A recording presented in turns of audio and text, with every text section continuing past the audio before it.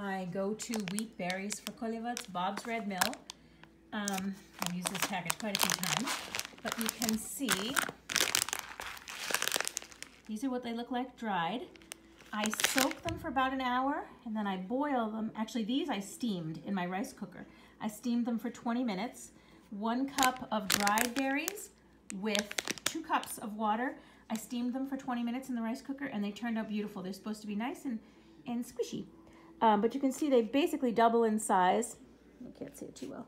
They double in size and they're nice and tender. So you can also boil them. They take anywhere from a half an hour to 40 minutes to boil.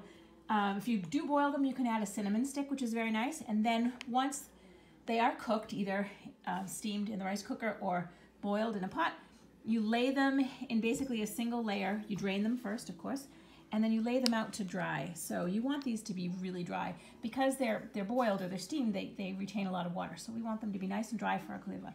So that's kind of where we are right here. They're just about dry. I'm going to leave them maybe another hour or so. They've already been out for about 3 hours, so I think then they'll be fine. In addition to the wheat berries, which are still drying, I like to add sultanas or golden raisins, and these are just, of course, they're just dried raisins. Can't really see them too well. There they go. And I put about a cup of them in some warm water just to kind of plump them up a little bit, give them a little, resuscitate them a little bit. It'll make them nicer in your koliva. I also use chopped walnuts. These are actually already nicely chopped. I might make them a tiny bit smaller because you don't really want any chunky pieces in your koliva. I personally do not like that. But I use walnuts, and then I use either, this is just regular baking cinnamon, nothing special, or this is something I got at, if you're local to the Boston area, Curio Spices in Cambridge has this candy spice. It's actually a combination of a bunch of different spices. If you can see here, it's coriander, ginger, fennel, star anise, fenugreek, black pepper, which is really, it's just a tiny bit, but just enough to make it interesting. Cloves and mace, cardamom, it's a whole bunch of great spices. This is totally optional. I happen to like it. Normally I do just use cinnamon, but I happen to have just this really kind of basic cinnamon today and not totally psyched on it, so I think I'm gonna go with my candy spice. Also, my last thing, and I have to cut this in a little bit, is this perfect pomegranate. I bought it a few weeks ago and left it on the windowsill. And as you can see, it's absolutely fantastic. It is ripe and ready to go. I can't know what this part here is very crispy and hard. The shell of the pomegranate, the skin, is really closely on top of has dried right on top of the seeds. You can see the seeds. When I cut this open in a little bit, these seeds are going to be beautiful. So this is basically everything that I'm going to put in my koliva when I'm ready. These are the raisins, all plumped up and squishy and soft. They're delicious. They're going to go into the koliva, which is dried now. I already mixed in the walnut pieces. And I wanted to say earlier, I do normally and traditionally, parsley is added as well as kind of a bitter herb, but I don't have any parsley on hand and I'm really kind of upset about that, but that is the way it is this time. I lost a few here. But the golden raisins from Trader Joe's are really tasty too, very sweet. So these are going to go in as well. I'm going to crack open my pomegranate now. I'll actually I'll link a YouTube video I have on how to clean them, which I think is great, very helpful. So here we are. I'm going to add in the pomegranates now. These are the pomegranate seeds that I just peeled the pomegranate. As you can see, they're absolutely beautiful. They're very juicy and lovely. I'm going to dry them off a little bit, actually. And this paper towel I had for the koliva, and dry them off just a little bit before I put them in. They're very juicy, obviously, so you don't want to dry them, but you just want to, this is about a cup and a half, cup and 3/4. Just going to dry them off a little bit, some of that little juice off. And then they're going to go into our koliva. I'm actually going to save some of them for decorating if I choose to use them. If I don't choose to use them for decorating, I'm going to eat them. Oh, also, you want to pull off any little white pieces like you just saw there. Like you can see here. Let me get that one. Come here, come off. There we go. Okay. I'll put that over there. Now, put these into the In we go. Beautiful. In we go. Mix these up. So we have in here the golden raisins, the chopped walnuts, pomegranate seeds. If I had it, I would put parsley in as well, chopped parsley. Get this all mixed around. And I'm going to add my spices. And you can use cinnamon. You don't have to use any spice at all, actually. I'm going to use this candy spice from Curio Spices in Cambridge. Spice, the candy spice, which is a whole bunch of things, and cinnamon. There it is there from Curio Spices. I'm going to add that right in. Stir that in really well. I just put my mixed koliva into this dish. This is what I'm going to bring tomorrow. This holds about 3 cups. Now, it's not my favorite dish for koliva. I have a beautiful crystal one with little feet. I left it at church last time, so I just realized that now. So I put about 3 cups. I wouldn't want to have any more than 3 cups. Usually around 2 cups is best for a All Souls Saturday because there will be so many other people's kolivas there as well. So, you know, the church does not need 50,000 cups of koliva. This is a good size. This is the biggest size I would use, about 3 cups. That left us probably 1.5 cups for ourselves, and we'll eat those. Of course, it won't be blessed, but still very delicious. And at this point now, I just, with the back of my spoon, gently kind of pressed. As you can see, I didn't go right up to the, whoops, come on, raisin. I didn't go right up to the top of the dish. Okay. I didn't go right up to the top of the dish. It has a little rim, this dish, and I'm actually gonna leave it here because it's gonna allow me to build up over this with the toasted almond flour or graham cracker crumbs, whichever. I have both. You can use either. And then on top of that, of course, the powdered sugar and then your decoration. So it's good to have a little bit of space here, especially if you're going to be traveling with this. If this needs to be, you know, taken to church, it needs to move around, it needs to be pretty stable. So last night I did, I crushed some graham cracker crumbs, just regular graham crackers. I didn't have the honey made, I just had the regular. I crushed it down to really fine powder. So you can either use these. I know people who use the Nilla wafers crushed up. They'll use those, very finely crushed those. You can see this is really finely crushed. Or, excuse me, you can use toasted almond flour, which is a little bit more traditional. People use toasted wheat flour, so just all-purpose flour, or toasted almond flour, which I think is nicer. It has a little bit of a nuttiness that kind of matches the wheat berries and the walnuts in here. So I don't usually use toasted white flour.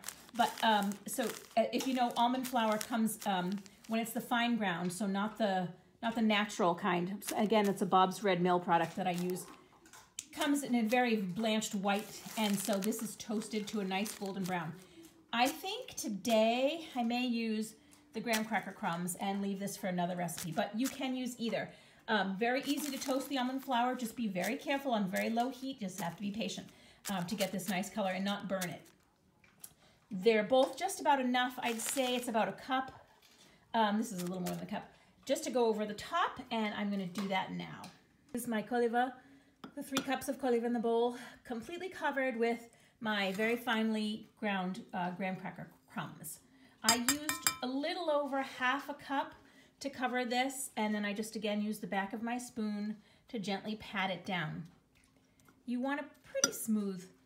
It doesn't have to be perfect. This is kind of like the crumb coat, let's say, on a cake. It's the undercoat nobody's going to see. This is actually here to be a barrier for moisture between your koliva and your powdered sugar on the top. There needs to be something in between to stop the powdered sugar from just melting into your koliva. So that's where we are here. I used, yeah, I say about a little over 1/2 cup. So I'll have about 1/2 cup, and I can save this, put it back in the bag, and have that for next time. To pat it down, I really just use the back of a large spoon. It does a good job. And so here we are. And this is kind of what I'm going to stick with until tomorrow night, Friday night, when I actually do the decorating. And then I will put the powdered sugar on and the Jordan almonds and that kind of thing. Some pomegranates that I have left as well, I think. I'm not sure. So let me just go and get my koliva supply box and show you what we're going to work with tomorrow. This box of excitement is my koliva supply box. It's actually also my Vasilepita supply box. So excuse the confusion, but this is my favorite fine mesh sieve for dusting my powdered sugar. It's a very fine mesh. It's kind of a little bit old. It's a little bit raggedy, but it is still my favorite. It gives you nice control over a large surface. This is my go-to for using the confectionery sugar on the top. You pretty much have to have your standard Jordan almonds. This is the brand that I really like. I believe I actually got them on Amazon. I got them once at the Greek store, and then I think I got them on Amazon afterwards. They're very nice. They're very fresh. They're crunchy on the outside. I have gotten another brand I didn't like as much, but they were still good. If this is the one you can find, this is first. These are a little larger. I also found that this brand, I'm just going to call it Ilacara. I don't know exactly how to say it, but they were much more uniform in size than the first. So that's why I prefer these. Then, of course, you need all kinds of bits and baubles, the dragées. I have all sorts of different sizes. I have gold and silver, more of a like kind of nickel color almost.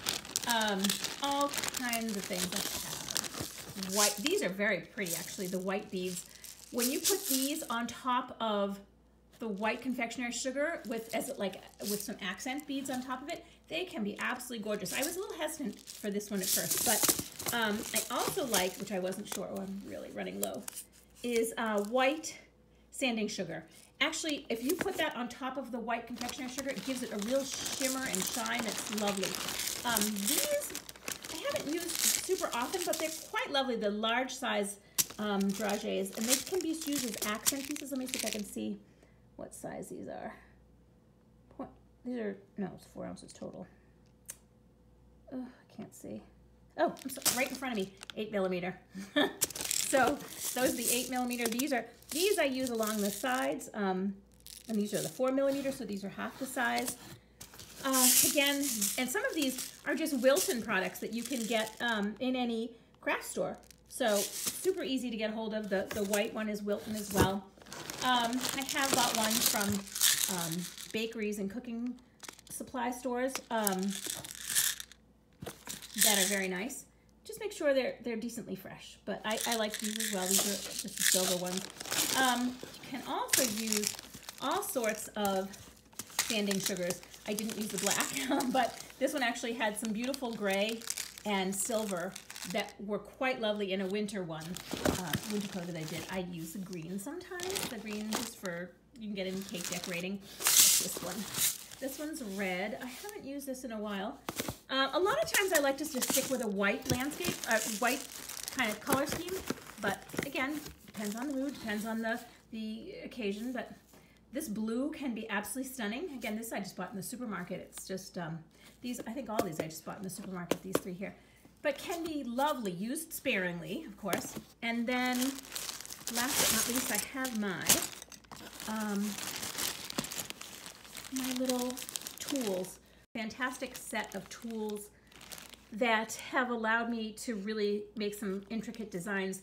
If you drag these balls along the confectionery sugar, you can create rows where then you can put in your dragées and really they sit nicely. Here are little paintbrushes that I use to dust off the edges of the bowl when I need to. Use even a larger brush that again I use to dust off things. They come in very handy, these tools. Also, there's a tweezer in there which helps you to place your accent beads balls, and very handy to have a tweezers. I also have some toothpicks. Sometimes I need to use those for different reasons. I have some stencils that I've made myself that I use on occasion depending on, again, what it's for exactly.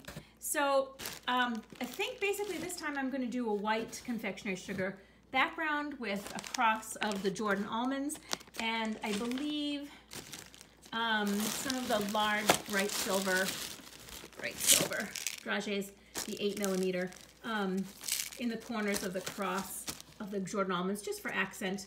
Again, it's also Saturday, so there are going to be many others. If it was for a funeral, of course, can be much more detailed and involved in the design. if it is for one person's memorial service, a 3-year or a 1 year, something like that, you can definitely go much more all out in your design. But this is basically what I think I'm going to do for tomorrow.